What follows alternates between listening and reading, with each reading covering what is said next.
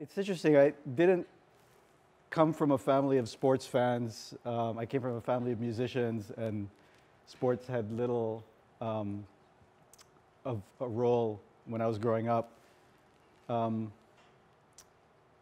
And maybe that's why I was drawn to it. You know, at some point when I moved to New York in the early 90s, I had a good friend who started to take me to actually WNBA games at the Garden, and also took me to a couple of boxing matches, including some Golden Gloves matches, the amateur boxing competition.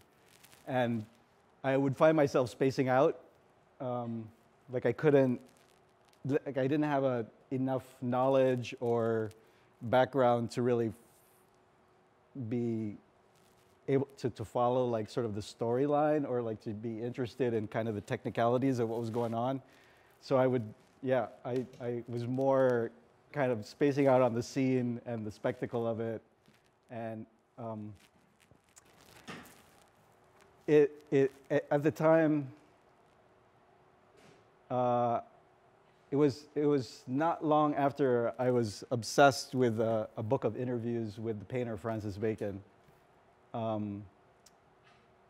And something about that work just intuitively like spoke to me.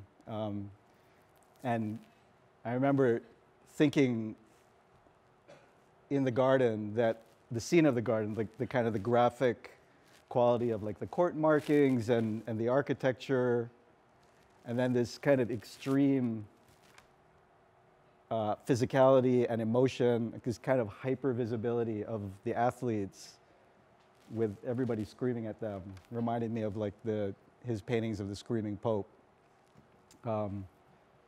which was an appropriation of the Pope paintings by Velázquez. So that's where the title comes from. I guess a similar thing with video. I don't come from a filmmaking background. My background is printmaking. And what attracted me to printmaking, I think, is something about the mechanical nature of reproduction involved, and maybe also the relationship of printmaking to popular culture, to advertising. Like I associated screen printing, which was my thing as an undergrad, not just with Warhol, but just with like some type of sign that you would just see in everyday life. And there was something just about the idea of like hacking into kind of everyday consciousness or everyday experience that I think is why I was attracted to printmaking. And I guess the way that I got into video was actually because I actually was around when desktop computers started to be a thing in the early 90s. And to me, I'm glad you referenced Dana Birnbaum's video of Wonder Woman, because I remember her talking once about how she made that video and what it took to get the video off of like a VHS tape. It was extremely difficult. And it was kind of this mysterious thing, you know, to take an image from TV and to get it into your studio and actually work with it. To me, it was like a really super cool idea. So, you know, the first time that I saw Premiere, the video editing software, I was like, immediately I wanted to know about it. And again, I associate it I associate video as a medium with everyday experience. And as Tyler said, you know, it's something we take for granted. It's hardly worth saying, but, you know, the architect Tafuri said that TV is the architecture of the present. And the way I think of that is that, you know, whatever the medium of video is, it's something that penetrates us, that shapes our consciousness that in some ways I think is mistaken for just simple reality. And actually one of the things I wanted to talk about today, and I'm glad I can't read my notes because I would have talked about it too much, but I did want to reference an essay that I recently reread that dates from the 1970s, I think 1978, by Rosalind Krauss, Video and the Aesthetics of Narcissism. I wonder if you've come across it. It's like a really, really interesting essay, and one of the first attempts to create some kind of like discourse or critical framework to look at video in the same way that critics in the 60s and 70s were looking at painting and sculpture and conceptual art and minimalism. Really taking these things seriously as having deep implications for not just society and culture, but politics. And what Rosalind Krauss says, I mean, first of all, she doesn't seem to like video very much. She compares it to narcissism, basically. But even before that, she's really saying what distinguishes video as a medium that really kind of breaks it away from the kind of critical framework that was being used around painting and sculpture at the time is that, I mean, if you think about it, at the time in the 60s and 70s, the discourse was all about a kind of an attempt to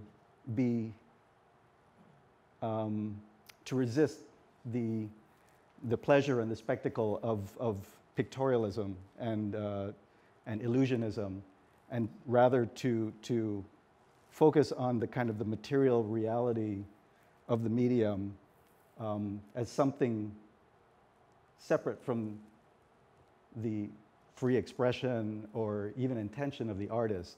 The artist was actually dealing with something in the material world. And so there was this idea of connecting that intention to not just create illusions, but to actually get to the material reality, and in a sense, the political material reality, undergirding the illusion, and to make the work reflect that. And so in the midst of that come these first experiments with video from people like Vito Acconci and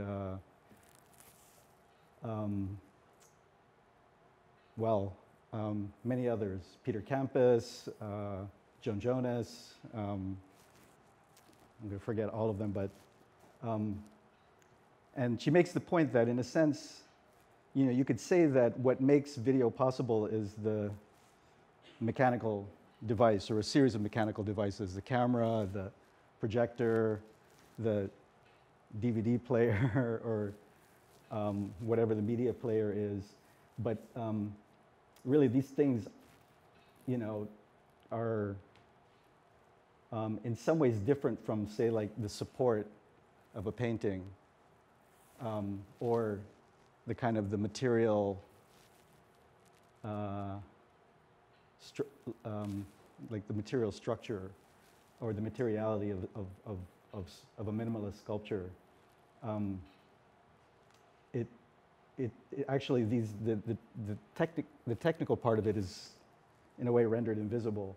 So she proposes that actually the nature of video is that it's actually a psychological medium. And to me, this is like a kind of an amazing idea. And in a way, it is to say that video is not so much a discrete material as much as it is something that interacts with cognition and the psychological makeup, the kind of the subjectivity of people, such that in a sense, video really, to work with video is to play with subjectivity directly, or to play with memory and psychology. And that just throws a wrench into certain distinctions that one would typically make in the 60s and 70s about, what makes for an ethical approach to art making versus one that's just about decoration or that, kowtows to the market. There was like a serious attempt to create work from a critical place. But then how do you deal with that if you're not dealing with something material, but something psychological? It sort of scrambles the categories in a way. This is the mechanism, or the Sony video projector. And the mount that it's on is like a security camera mount that I turned upside down.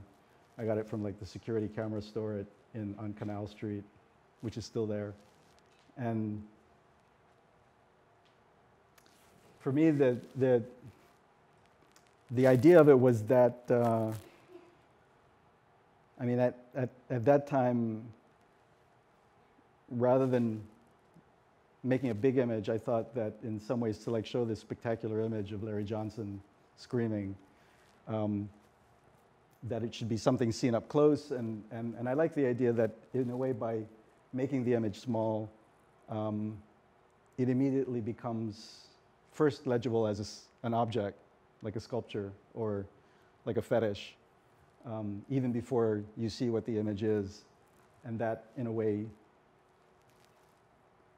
casts it in the language of sculpture rather than video, in a way. And I also thought the similar thing about that loop, which is true. I mean, it's hard to imagine, but at the time, a looping structure like that wasn't something that you would see everywhere, the way that it is now seen everywhere. It's almost like the predominant like temporality of video now. Even news comes in these like sound bites that in a way loop. But at that time I thought, to show a short loop like this that just went backwards and forwards, it takes it out of a linear narrative, and in no longer being a linear narrative, it then becomes like a painting, in the sense that it doesn't go anywhere. It is just an image that has a structure that you can observe for like a minute or for 10 seconds or for an hour, and it only displays its structure rather than taking you on through a storyline. And I like the idea that somehow by using the loop, it would again kind of create the space of awareness or of concentration or of looking associated with painting rather than with film in a movie theater, something like that. That previous video was the first video I ever made. And this, the second video, this was the first. And the title of this one is "The Pure Products Go Crazy." And I guess the thing that I wanted to get to is that, like I generally work through a process of subtraction, taking images or taking samples from somewhere and then not adding to them, but just removing elements. And somehow I connect the effect of this on a psychological level to what I associate with something like the uncanny, or like cognitive dissonance, which I guess in psychological terms would just be where the thing that you repress because you want to deny it, the only way that it can come back is as something alien or something foreign. It's actually coming from you, but because you've repressed it, it comes back as something foreign. And there's a lot of stories about the uncanny in the studies of Freud and others that associate this repression and this return of the uncanny element with domestic architecture, I mean with the home. The space of exactly the most familiar and the most supposedly safe. That's just to show you a scale relationship. This is a piece called John 3:16, and it's displayed on a pole. And the screen itself is about like this size.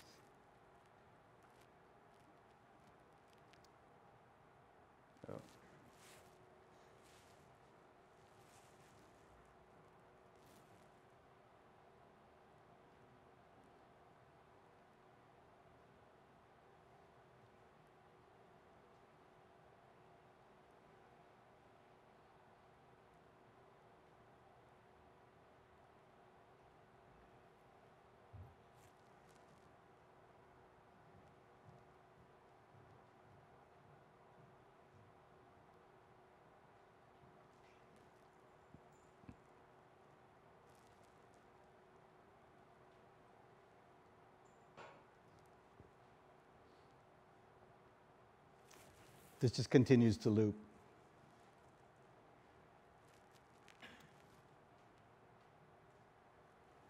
Actually, I'm going to come back to that because it's a longer piece. I'm going to just run through these. Oops.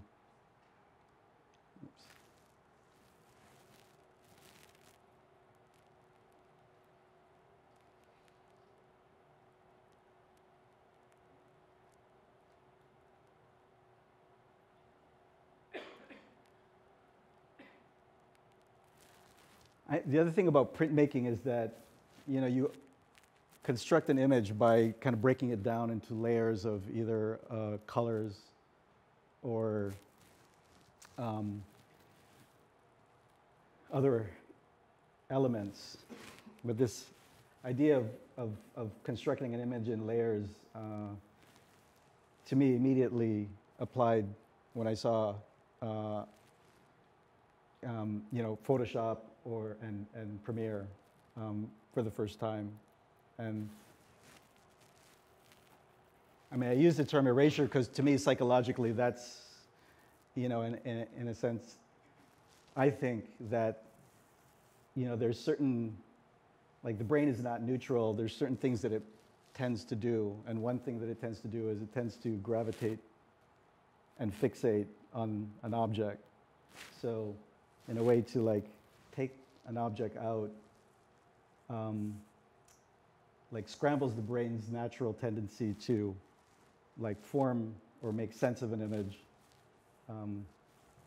I guess that's the logic of camouflage. But in fact, it's technically speaking, it's not so much an erasure. It's actually a process of like layering parts of the background over the foreground image.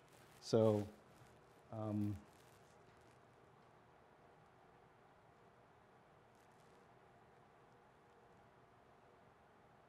this is, it's part of a trilogy. I'm just showing one. It's a trilogy of fights of Muhammad Ali from throughout his career that was marketed in the 90s by HBO, I think, as like Muhammad Ali's greatest fights. And so I made a video for the last round of each of the 3 fights in that trilogy. I think this one is The Rumble in the Jungle. which was a fight against George Foreman that took place in Zaire, and was, I think, the first time that an event was live broadcast internationally.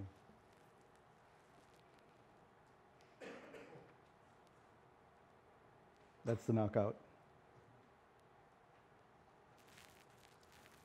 Oops.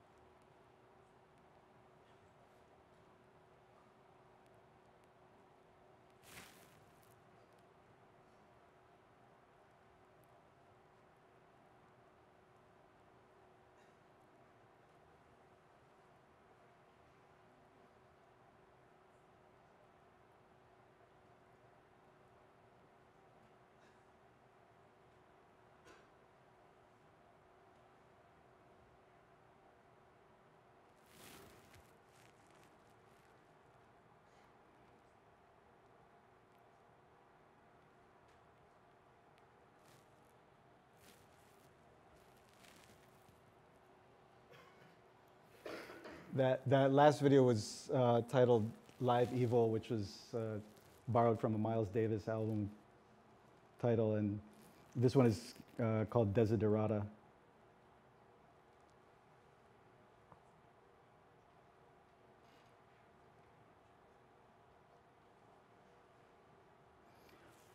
Which is like this, I think I know it as a kind of a very typical or like traditional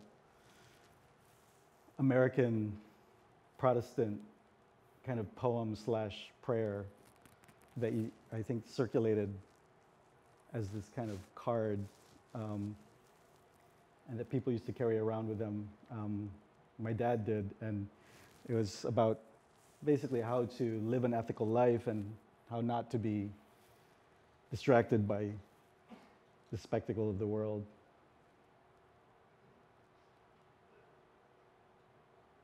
Oh, desiderata is Latin for things to be desired.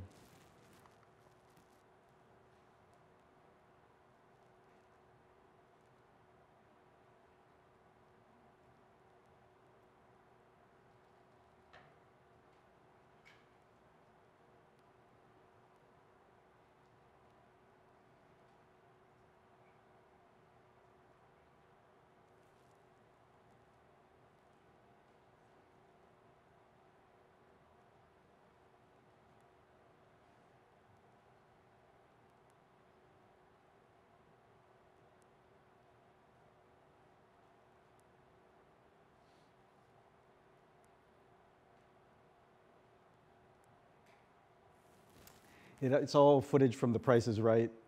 And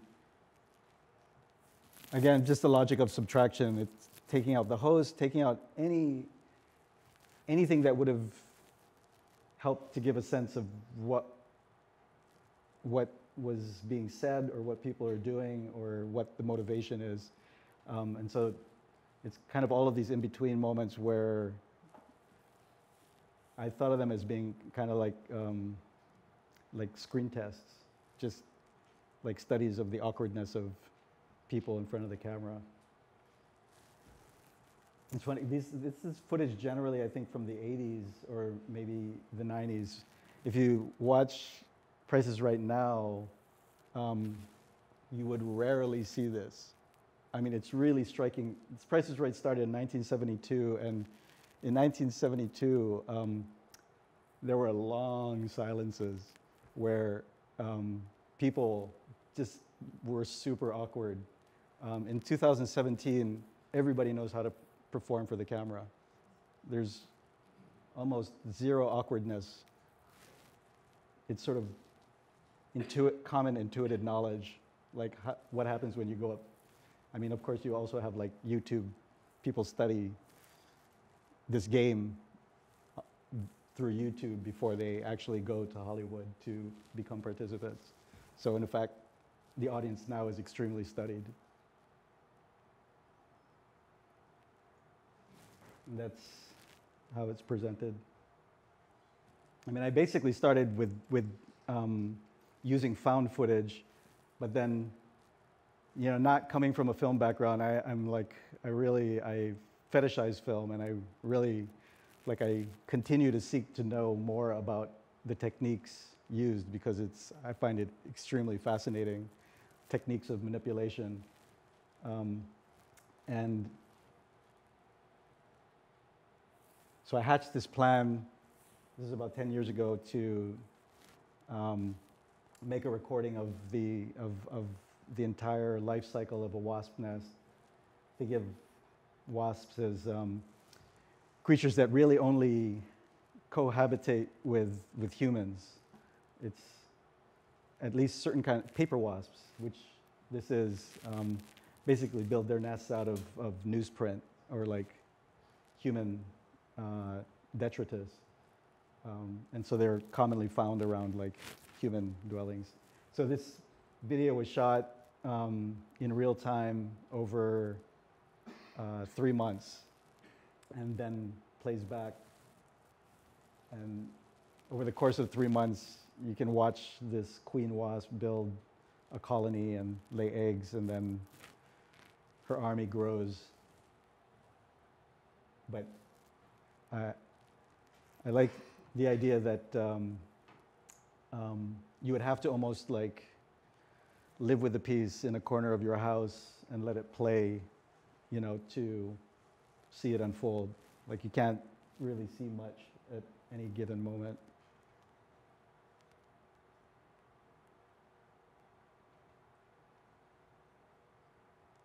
Oh. And then, yeah,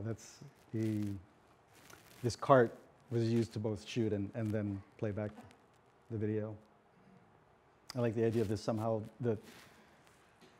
I guess similar to the thing coming out of the wall, it's sort of putting the apparatus right in the middle, so it becomes an object in itself. I only brought one picture of this, but it's a sculpture called Vitruvian Figure, and it's hard to tell. It's meant to look kind of like a fragment of something when you first look at it.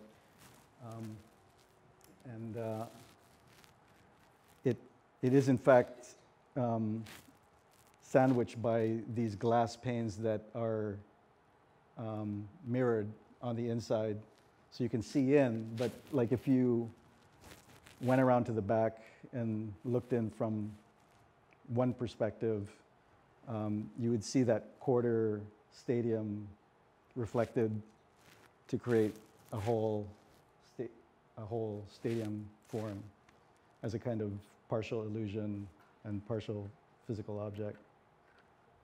Mostly what I want to say about this is I'm showing you a thing that I can't really present here, which represents that I've been moving more and more into playing with sound.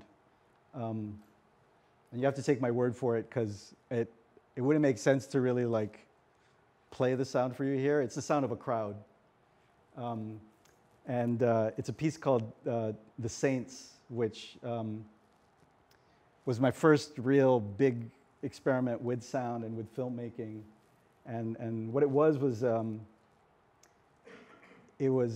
it came from an invitation to do a site-specific work in London, and to choose a building in London as the site. An organization called Art Angel commissioned it, and so I chose Wembley Stadium, and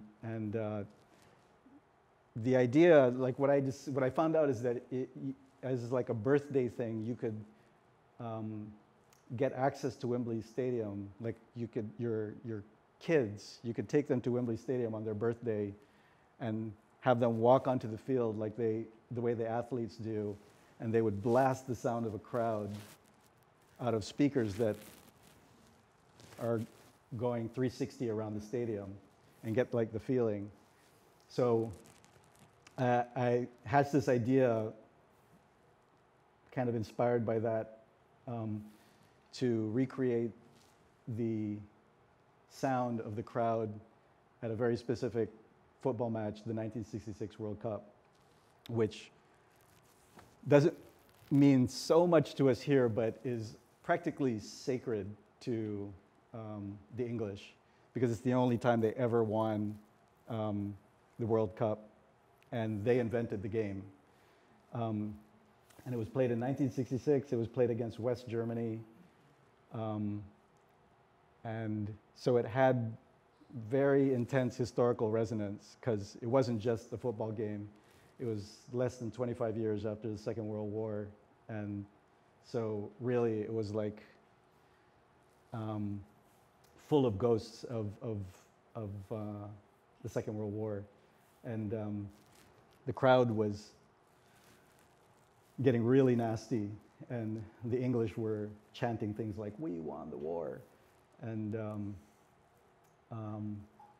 I mean, in a sense, like, you know, a football crowd is almost like a war crowd, in the sense of two sides kind of very intent on like facing each other.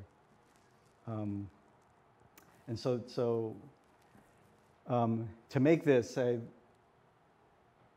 wanted to actually get the specific chants and songs, like have the historical specificity of the actual chants and songs that were sung during that match in 1966. And so the way we did it was to, I went to the Philippines and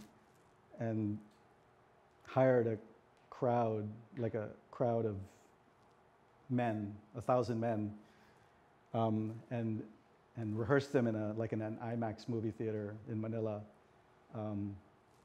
First, the English songs, the English national anthem, "God Save the Queen," and then Deutschland über alles, and all of the German anthems, and then we basically made like an 8-hour game out of performing all the different songs, and then we mixed it together.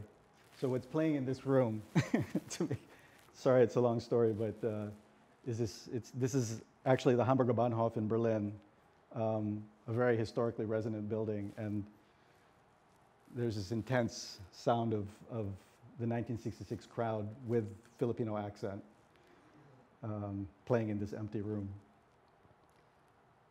That's one of the speakers. And then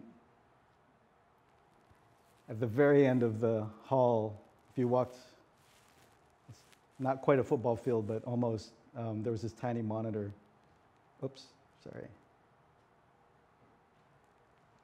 And playing on the monitor was just this video of the 1966 World Cup with all the players removed except one. So it was this British football player kind of running around the field by himself and like falling down every once in a while.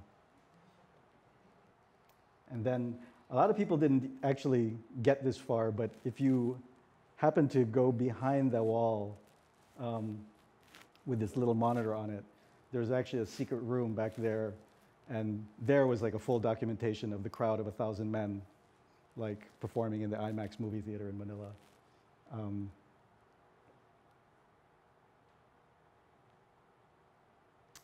And these are just to show you some. It's been shown several times, and each time it's basically just an empty room.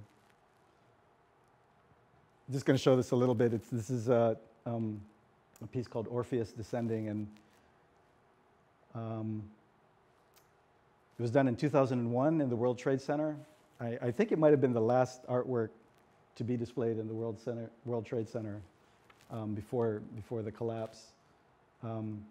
And similar to the Wasps, it was a 2.5-month video showing just the life cycle of chickens, like a flock of chickens or a brood of chickens. The first 2 weeks were just the eggs incubating, and then the eggs hatched.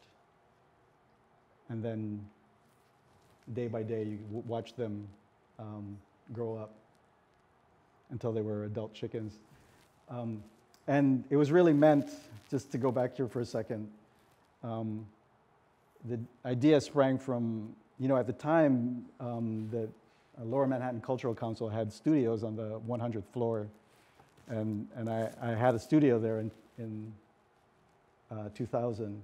And it was amazing. I guess you can still see it down there. You know, commuters at like rush hour, just thousands of commuters. So really the idea was that this video was for the commuters.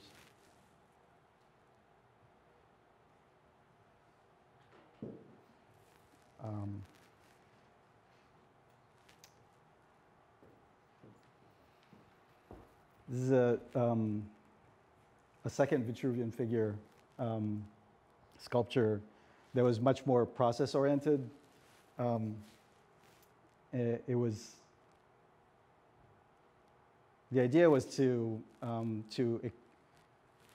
this is a piece that was done for the Sydney Biennial in 2008, and the idea was to take the Sydney Olympic Stadium and expand the design of it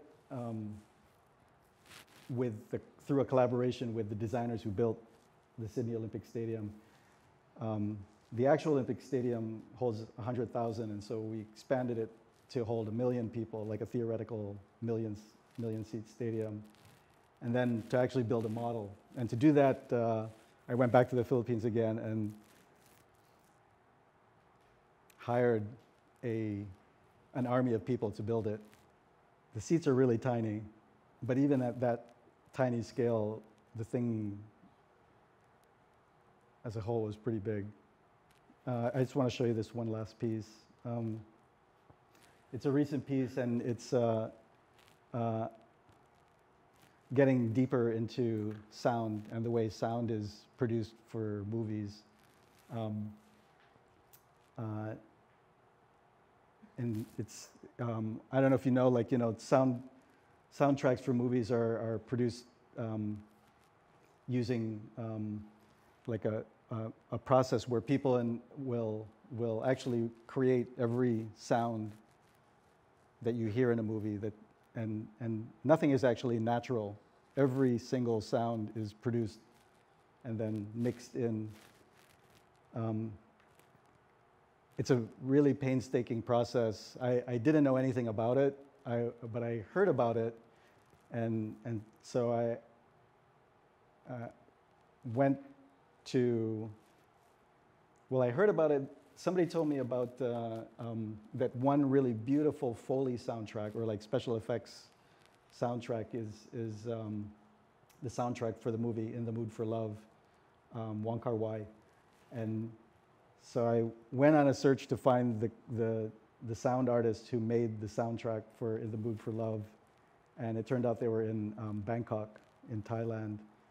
And so with their help, I approached them and with this idea to create a soundtrack, to recreate a soundtrack for a boxing match, the 2015 fight between Manny Pacquiao and Floyd Mayweather. So this is what it is. I'm just going to like play a couple of short samples of it. เขากระโดดตรงนี้นะแล้วก็ปึ๊บเดินไปปึ๊บนี่ลากเท้าเข้ามาปึ๊บตึบขอบคุณครับปลาเกียวได้เป็นปลาเกียวเลย ครับ ได้เป็นปลาเกียวเลยเหรอ Yeah. สุดยอดอ่ะ สรุปเป็นลมยังไงนะเบียร์ก็อย่ามัวแต่ก้มหน้าก้มตาอาบนะ ทำไมอ่ะ ชะโงกดูมั่งล้มตึ้งเลย ตรงที่มันโหมเข้ามาตรงนี้นั่นแหละ นะต้องหนักนิดเนาะ ปึกครับผม ต้องมาเต็มตัวเลยอ่ะ ครับผม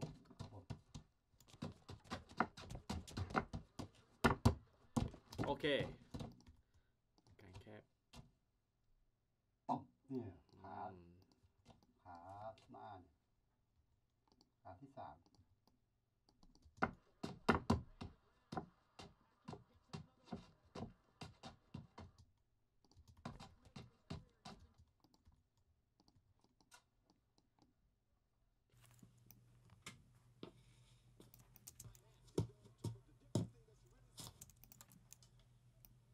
โ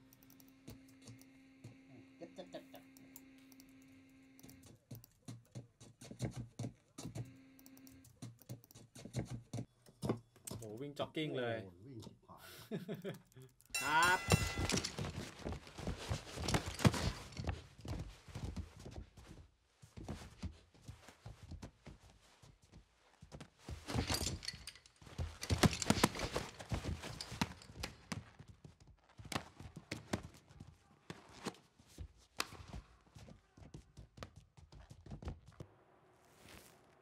I have one more sample of it, if you'll let me show you one more.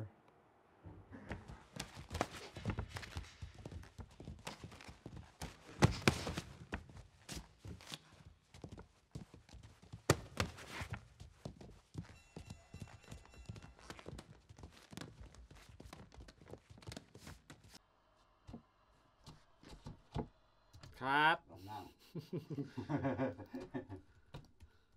มีไอ้วิ่งเข้าทางตรงอ่ะซอยไม่พัง ฟึดฟึดอย่างเดียวเลยครับตัวไหน เอาเกินฟุตเท้าหน้านั่นใช่ไหมหรือฟุตเท้าที่เหวี่ยง ฟึด เท้าโน้นนะอ่า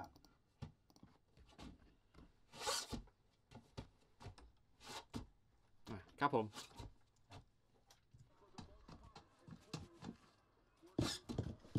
โอเคแป๊บนึงครับ เน้นไปหน่อยนะ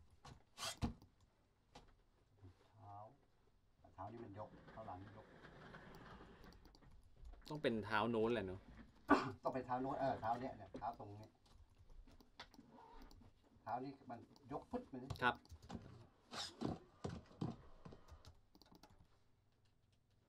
ขยิงเท้าปลายเท้า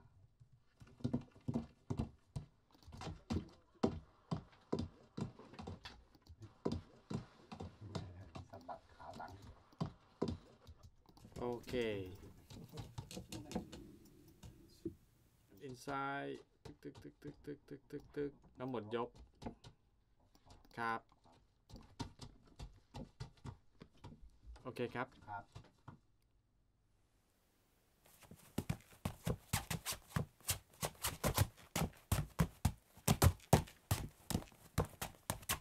แป๊บนึง เห็นตีนหนักพอไหมตรงนี้เข้าตึ๊กนี่ขาเนี่ย มัน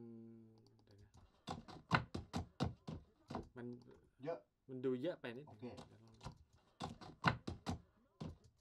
ตัวช่วงนี้อาจจะบิดอยู่กับที่เลยก็ได้ครับนั่นแหละ ครับ อีกทีนะครับ ครับ ครับ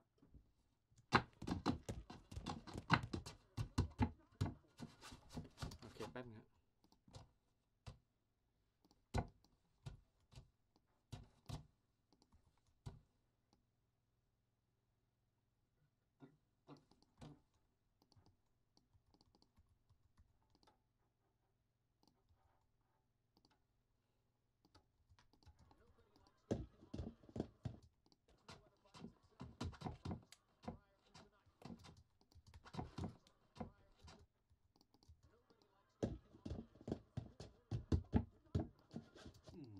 ก้าวนี้จะจับ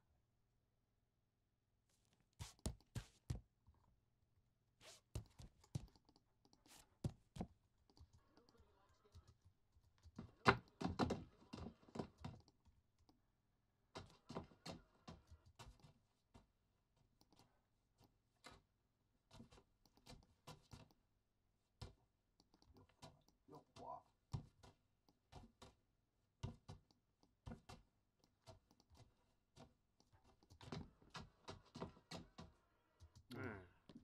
โอเค เดี๋ยวขอดูภาพนี้เป็นแม่งเลย Here, I'll end with this. Just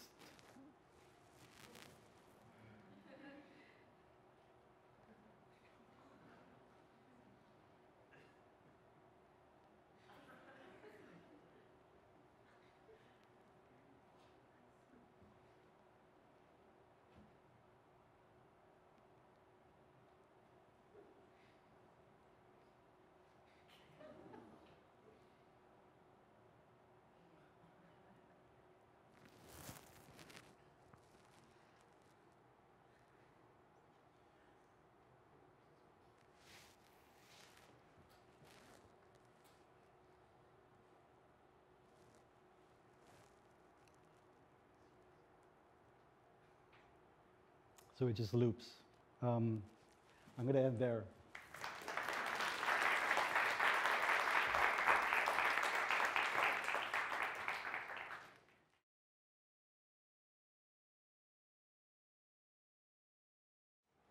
Well, you know, my parents were actually specifically both church musicians. And so, yeah, I grew up listening to a lot of sacred music. And so I associate in some ways, you know, the use of music in the church to me is similar to the use of images in the church, in that they,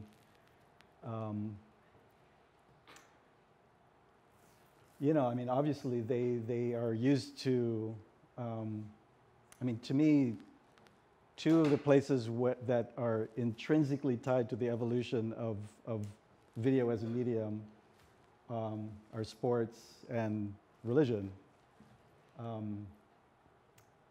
And so there's something about like using music or using sound and using images to speak to people on a something more than just a verbal level, on an emotional, like on the level of affect, and in some ways to me on a subliminal level. It might seem like a weird place to take it, but you know, I was a kid when, well, one of the most important movies, I think, in the 70s was The Exorcist. The Exorcist in 1973 won one Academy Award, and that was for the soundtrack. And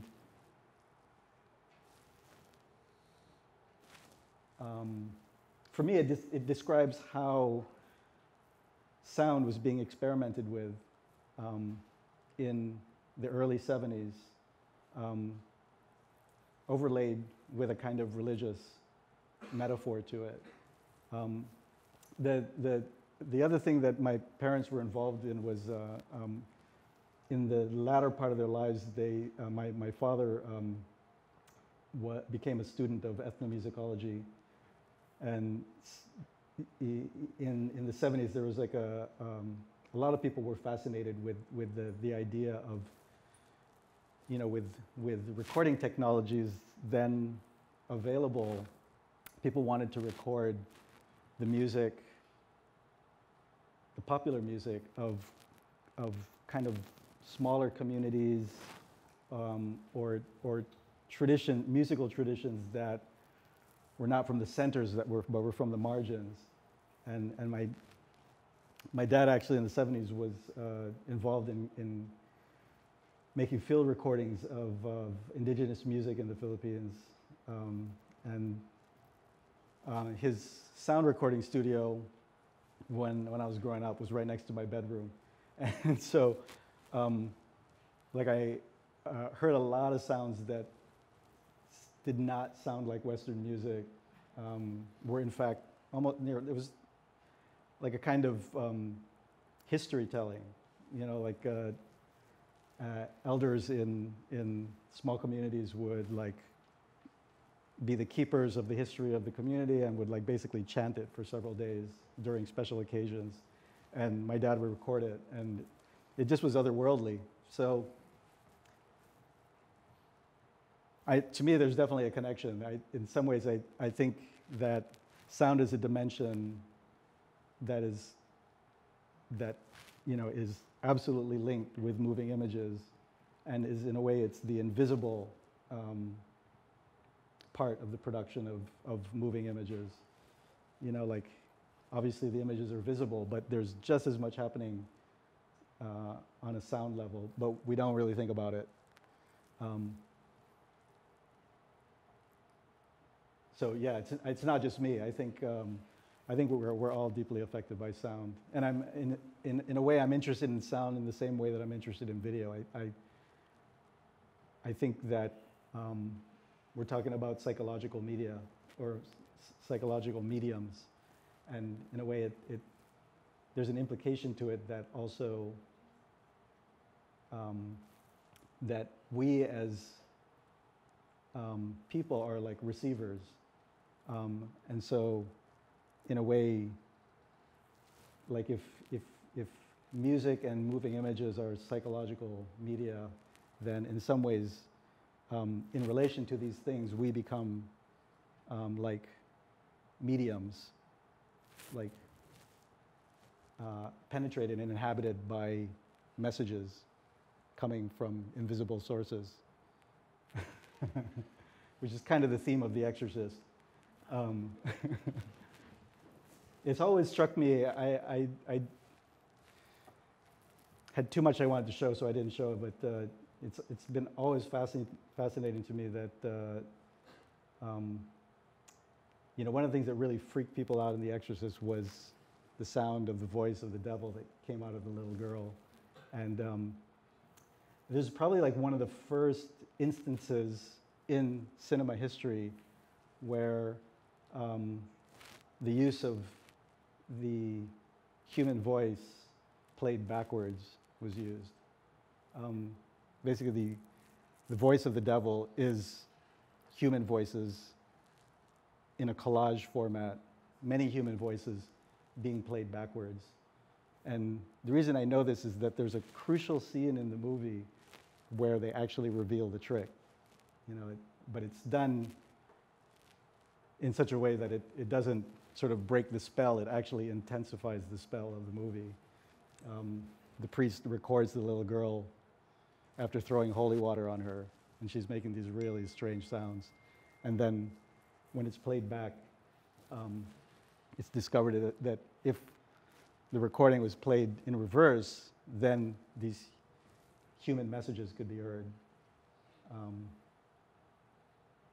It's fascinating to me because in a sense, like in that scene, they are revealing, you know, like kind of like the Foley artist, like how the sound is made.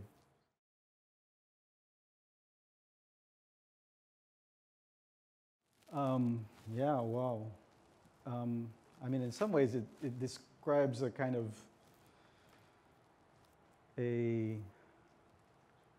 well, to go back to the Rosalind Krauss essay, there's, you know, the beginning of the essay really is a setup in which she describes the tradition of critical art writing in the 1960s and 70s as one in which a connection is being made between aesthetics and ethics.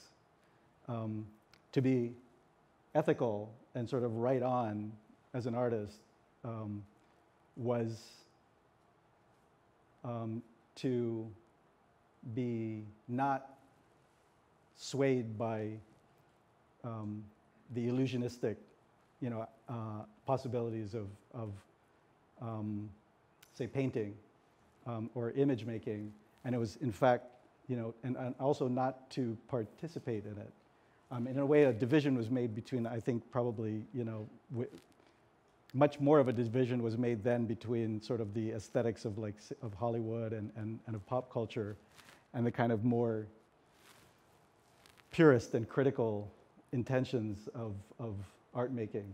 It's hard to imagine, but you know, in the essay, she actually describes not just that, but an intention on the part of artists in that generation to resist and disrupt the market appropriation of art and the turning of art into commodity fetishes. So in a way, there's this intention that through certain modes of art making, you would actually not fall into the patterns, but actually find ways to disrupt the perceptual patterns that at the time were perceived as sort of appropriating and taking over the rightful role of art in society.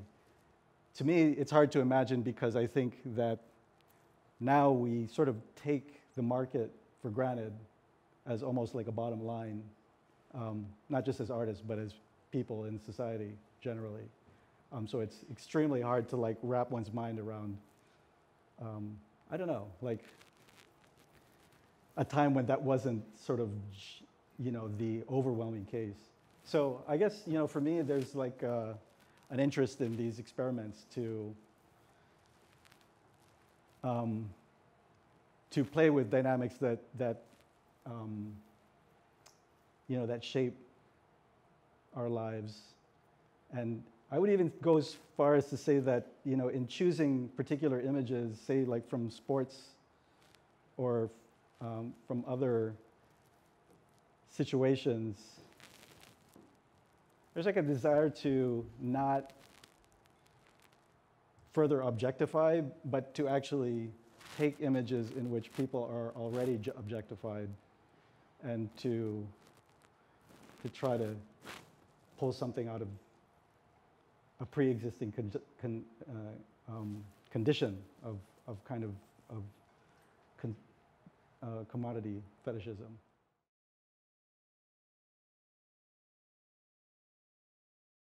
It's maybe a little counterintuitive, but historically speaking, to me, that a place like the Philippines, which is like one of the is a primary site in the global labor market. There's national programs to encourage it, in fact, which is one of the reasons why I went to the Philippines to hire a crowd of 1,000 people. You can do that there. But I guess one thing that interests me is that historically, there's a very deep connection with the United States, with American culture in that part of the world. So in an elliptical way, to me, doing this, following this route and pursuing this gesture is actually a way to get to the heart of American culture. And really my interest is, in a way, the kind of, like the mythology and the image world of American culture.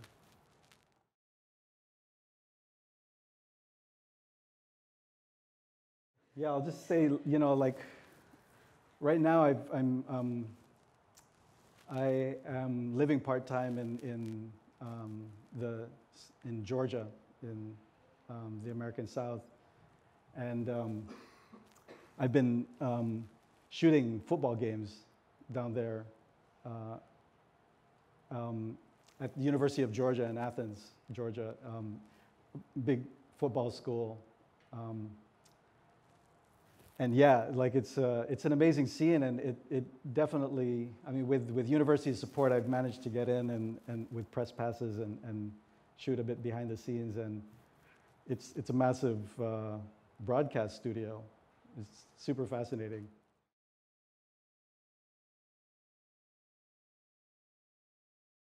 There's one thing I wish I could have done. We were going to try it, but the thing that is unfortunately not reproducible in this situation is that it's not just two images, and they would really be like two images on two big screens like this, but it's also two soundtracks. It's like that's why I didn't show the Filipino crowd. Similarly, I almost didn't want to show this because in an actual installation format, there's a kind of rhythm where you're going in and out of the fight in real time, or going from the fight to the studio where the fight is being remastered, and installed really installed there's a bodily dimension to that sound. Like you really hear a kind of spatial like distribution of the sound in the room, and I think it, in a way, it was unexpected to me. It does certain things. It causes your body to move left and right. Hard to reproduce here, though, or impossible to reproduce here.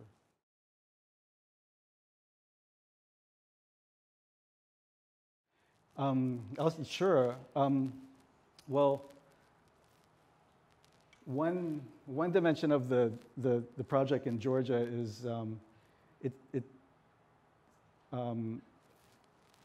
started with the band that performs during the football games, and when I started going to the games, I noticed that they have this very strange performance in following Southeast Conference football rules. The band is not allowed to play while the ball is active, but then they must play immediately when the ball is dead in order to hype the crowd. So they developed this technique where they are able to start and stop on a dime. And they never finish a song because the action is moving too fast. So they, throughout the course of like a 3-hour game, they're sort of playing these, you know, they're like variations of like Protestant hymn tunes. And they're constantly interrupting the songs and starting and stopping. And so I was originally going to shoot them specifically, and I noticed that the director of the band was wearing a headphone or a headset, and I eventually found out that he's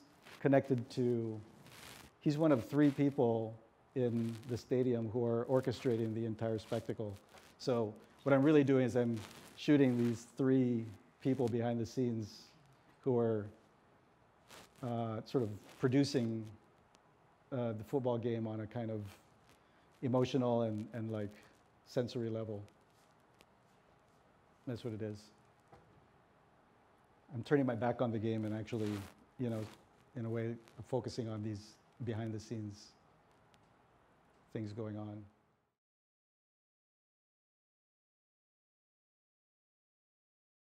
To me, objects are very interesting because, you know, I deal with erasing objects. And so to me, they're, you know, things that appear very solid and object-like in a casual way, when you really study them, they become really interesting. And that goes for objects, and in a way it also goes for like people. As, you know, if you think of a person as being, having a kind of independence from their surroundings and having a kind of individual identity or agency, I think the closer you study it, and certainly if you know, like watch people creating soundtracks to be seen, you know, by movie theater audiences, there's a very deep level of like sensory manipulation that goes on that suggests that the individual is much more porous, like a sponge, than we would first appear to be.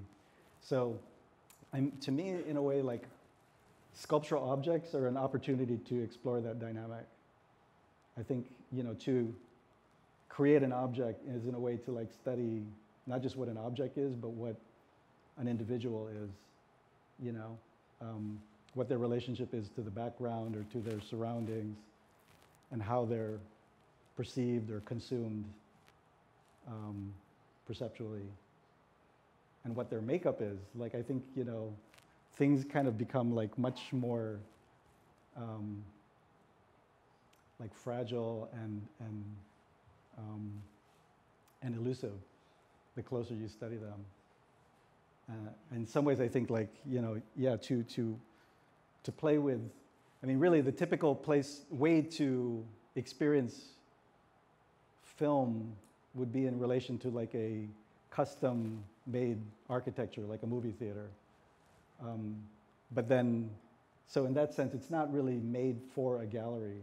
So to bring video into a gallery immediately raises questions about form and what the sculptural aspect or I mean, to play with video, and even more so to play with sound, in a way that's what I wanted to show. Like, really to play with sound in an art setting is really to play with architecture. And I would say in some ways, you know,